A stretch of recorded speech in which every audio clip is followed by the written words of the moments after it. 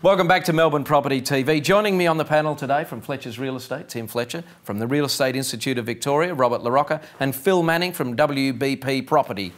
Phil, today we're talking about buying at auction. Now, you guys obviously do a lot of that for your clients. What are the tips you give them on the day? There are 3 tips, and I suppose the first tip is don't come mob-handed. Don't bring an entourage.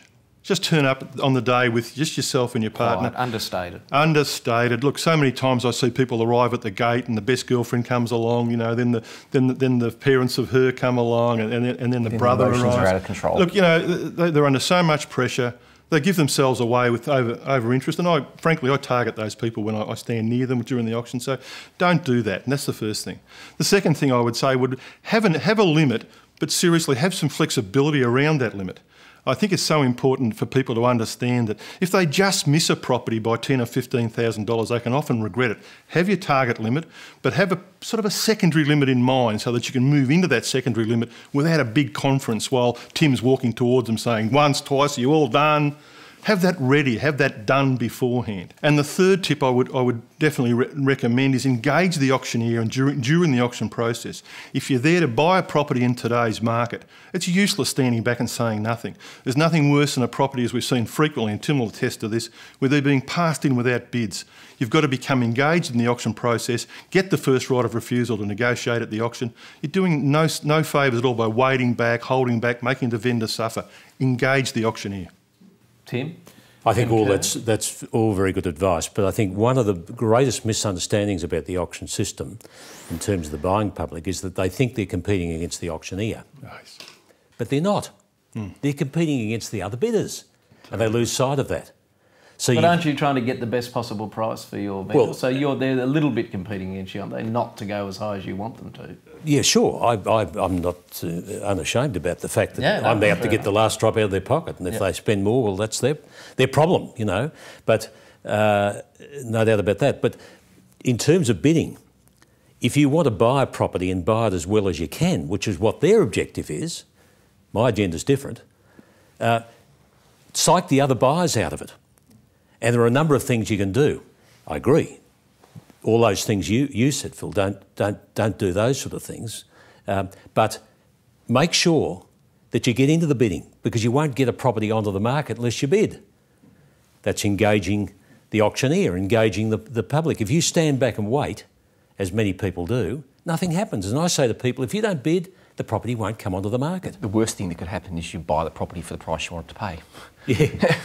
And it's more transparent, I guess, than you have to, it's passed in, you go into negotiations, you don't know what's happening around you, whereas when during the auction process, you know who's bidding and you know where it's all sitting. Well, it's all very transparent, particularly when it comes onto the market, and people often wait until the magical words are announced, and that is it on the market, is it to be sold? Again, unless they bid, it doesn't get to that situation. A property won't come onto the market. So you've got to bid.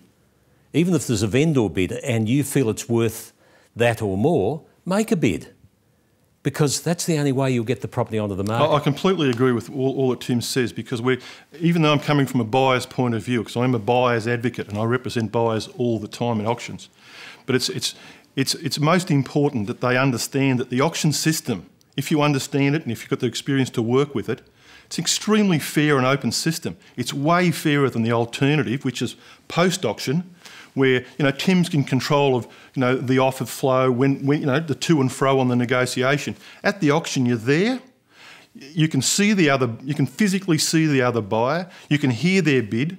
You can judge how keen they are by the rises of those bids and how fast those bids are coming. It's a much better situation for a negotiation because it's out there on the front lawn or on the street. It couldn't be a fairer system. It's a bit of what you've both been saying, is that buyers have got to understand when they attend an auction what the notion of value is in a residential auction setting. Value is how much you pay, is not necessarily what you want to pay for it, it's what the other person wants to pay for it. And we see this all the time, that people struggle with that notion of what something is worth.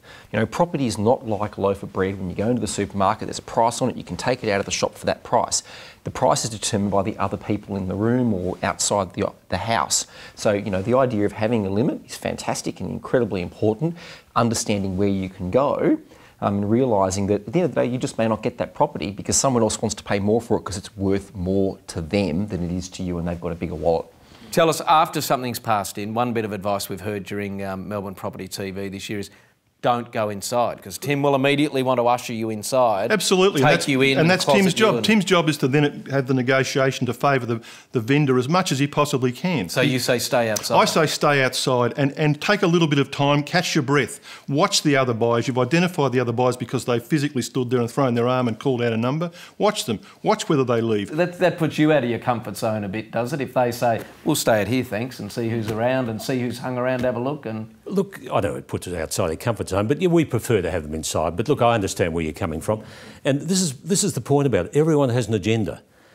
The buyer's agent's acting for the buyer, we're acting for the seller. It's as simple as that. You know, as we've been chatting here, one little tip that I think is very important in all of this, so many people who go to an auction, stand next to their spouse or their friend or whoever they're buying the property with, and they'll start to waver towards the end.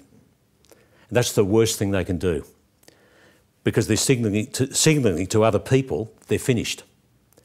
And I see that so often. Yeah, I couldn't agree more. And that's why I said at the start, have a sort of a secondary fallback position so you can seamlessly fall into that, even when it takes you to your absolute limit. Don't have a conference.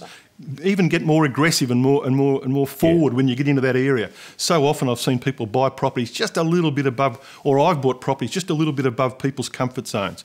And it's very important, and they've been delighted with the results at the end of the day.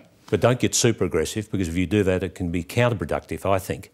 And people will say, I'm not going to put up with that person, I'll beat them. They don't like them.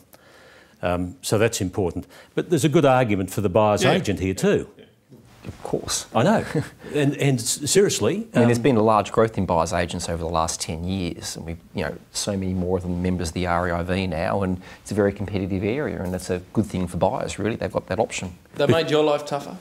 No, we love it when buyer's agents come along, because we know there were genuine bidders there, because people play games, you know, to whether they're going to buy or not. And Tim, I think you'd also acknowledge that having a buyer's advocate in the bidding crowd, you'd at least have got one buyer there that's completely educated to the auction system, is completely prepared, understands values, and has probably got the confidence to really participate. And probably which is obviously to the benefit of your vendor. I was going to say, it probably helps you get things going and actually gets the auction process moving. But as we said earlier, if it doesn't get going and it gets passed in and you've got 3 or 4 people wanting to negotiate, like it or not, it can get messy. You can be as fair as possible to all parties, but it's not as transparent.